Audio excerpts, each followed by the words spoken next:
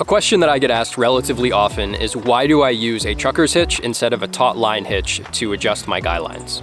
So first off, the taut-line hitch is not a bad knot by any means. If that's what you're using right now and it's working for you, keep on using it. It's totally cool. But for me personally, having used both, I think that the trucker's hitch offers several advantages over the taut-line. The first is that the trucker's hitch creates a 2-to-1 mechanical advantage, which is especially handy for tightening your ridge lines.